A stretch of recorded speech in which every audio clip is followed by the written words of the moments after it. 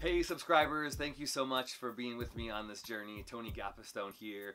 A lot of you who are watching this video and on my subscribers list have been with me for years since I did my first short film, which was called Tester. Then I did 1440 and Counting, and then Neighbor, and then Selfie, and now I'm venturing off into a whole bunch of new stuff.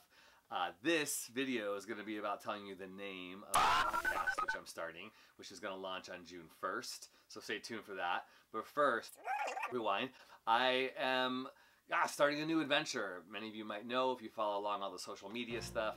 I am leaving my job of 20 years to start a new chapter of my story, of my life, really. My wife and kids and I are actually moving from the house. We thought we might move down south to the LA area because that's where all the stuff happens, the industry, mamma jamma. But it looks like we're going to stay in the Bay Area for a while. And here's why. Brave Maker is launching. Brave Maker was a total surprise to me. Brave Maker was something that was maybe deep down in my heart as a dream. And Brave Maker was risen up from some affirming voices in my life and really God. There's no other way that I could describe this whole story than God is saying, start Brave Maker. What is Brave Maker? Brave Maker is a 501c3 nonprofit. Our IRS paperwork is already launched. We're incorporated. It's going to be a whole new adventure of trying to empower artists to make and create their life-changing media while I do that as well. I want to make provocative, life-changing media. That's what my life is about. And I'm finally stepping into that and embracing it. And I want to help other people do it too. So you filmmakers, you writers, you actors, you directors, you dancers, you photographers, you designers, you choreographers, whatever it is that you create and make, I want to help you do it.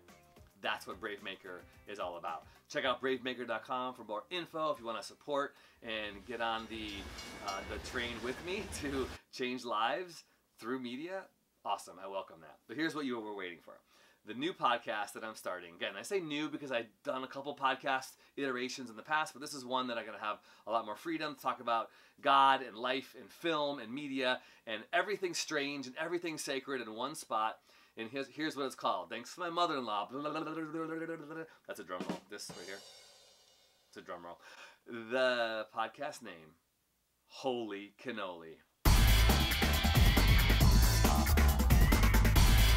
That's right. Holy Cannoli will launch on June 1st through iTunes and Stitcher. Why Holy Cannoli? Why not? First of all, I love cannoli, my favorite dessert ever. And the word holy and the word cannoli put together, it's fun, sounds fun. Like, holy cannoli, what? But holy, other, separate, divine, God, and cannoli, random, amazing, good Italian dessert. Those two things together is what I want to talk about. How do we find the sacred, beautiful things of life in the most strangest ways possible? We don't always experience God and the divine in a building on a Sunday. We experience Him just as deeply and just as much in every other way in the world, and that's what I want to talk about. So that's what Holy Cannoli is going to be about. Interviews, stories, me talking, and hearing about the sacred and the strange in everyday life. Hey, thanks for subscribing, you guys. Follow my social media stuff for more info. If you want to hear more about my filmmaking journey, huge big news. I got one of our first investors to help us launch the 33 Days film, which is the true story of Roger Huang and the Tenderloin of San Francisco.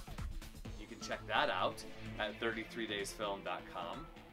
If you want to invest in that film, let me know. If you want to support Brave Maker, let me know. If you want to just say hi, you can poke me or wave to me on social media. Is that still a thing? Okay, thanks. Okay, that's it. God loves you. Thanks for subscribing. Keep the Holy Cannoli under wraps, because you're the first to know.